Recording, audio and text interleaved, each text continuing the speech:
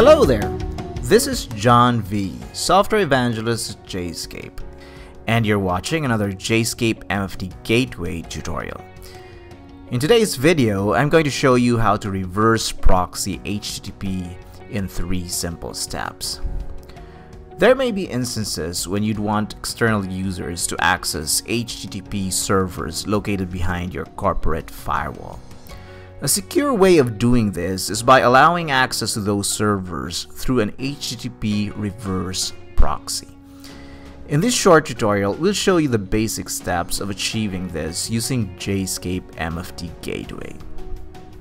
So for example, I have an HTTP web file transfer service running in my internal network with an IP address of, say, 172.31.27.199. And I want that service to be accessible to external users, but at the same time, for security reasons, don't want those users to connect directly to it. So what I can do is install MFT Gateway on my DMZ on a machine with, say, public IP address 3.14.142.76 and set up MFT Gateway to run an HTTP reverse proxy that maps to that HTTP web file transfer service in my internal network. Users can then connect to that file transfer service through the HTTP Reverse Proxy.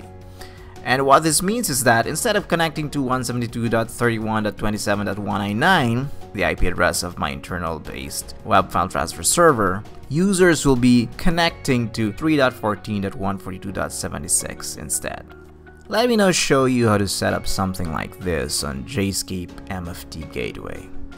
I assume you already have an HTTP service running in the background and that it's reachable from your MFT Gateway instance.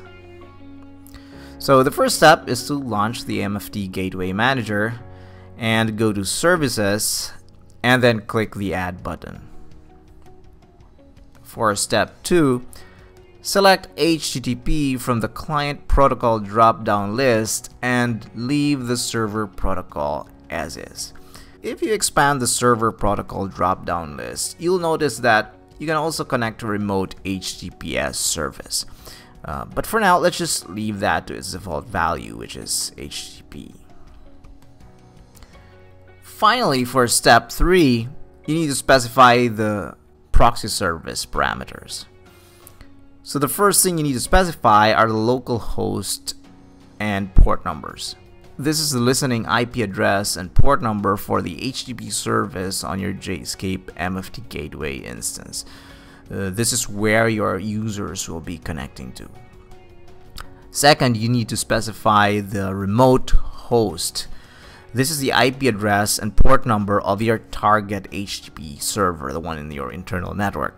This will be used by your JSCAPE MFT Gateway instance to establish a reverse proxy connection. So in my case, this is the IP address and port number of the web file transfer service in my internal network.